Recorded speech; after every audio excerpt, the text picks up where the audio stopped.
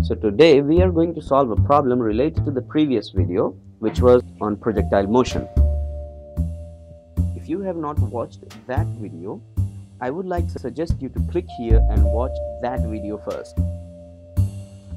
So in today's problem, we have two balls thrown from a point at the same time.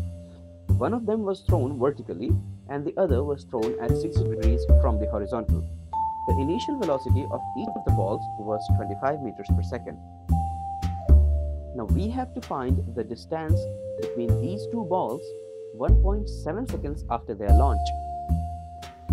Let us assign names for these balls, say B1 and B2. Ball B1 is thrown vertically and ball B2 is thrown at 60 degrees from the horizontal. Now ball B1 will have no movement in horizontal direction. So we have to calculate only the distance it moved vertically, experiencing an acceleration against its movement, which is the acceleration due to gravity, with an initial velocity of 25 meters per second in vertical direction, within the time span of 1.7 seconds.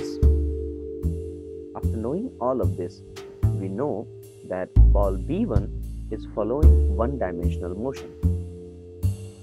And we have three basic equations for one-dimensional motion.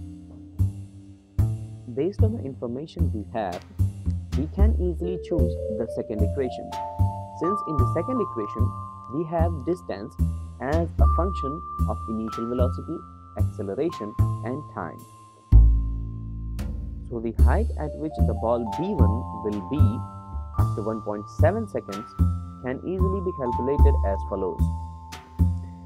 The problem for ball B2 is not as simple as it was for ball B1. So you have to pay a little more attention. Remember that the second ball was thrown at an angle of 60 degrees from the horizontal. So it is obvious that it will have a component along vertical direction and also along horizontal direction. Now, to get the value of these components, if you remember my last video, you might have already guessed that we need to draw a right angle triangle with an angle of 60 degrees.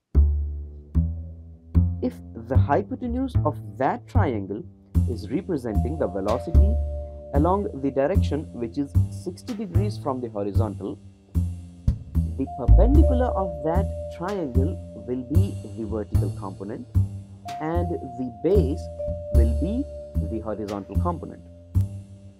The vertical component will be its velocity in vertical direction, which will experience an acceleration equal to the acceleration due to gravity against its movement. So, the height it will reach in 1.7 seconds can again simply be calculated using second equation for motion in one dimension as done with the ball B1. To calculate the horizontal displacement, we have to keep in mind that in all such cases, we neglect the air friction. Now, the only thing that we need to do is to get its displacement in a straight line without any obstacle or without any deceleration or acceleration in its way in 1.7 seconds, which will be the component of the velocity along horizontal direction times the time, which is 1.7 seconds. So after this, we will try to calculate the distance between these two balls. The vertical distance between them will be the difference of heights of these balls, and the horizontal distance between them will be the horizontal distance covered by ball B2, since we already know that ball B1 have its movement only in vertical direction. And there we go. We again have a right angle triangle.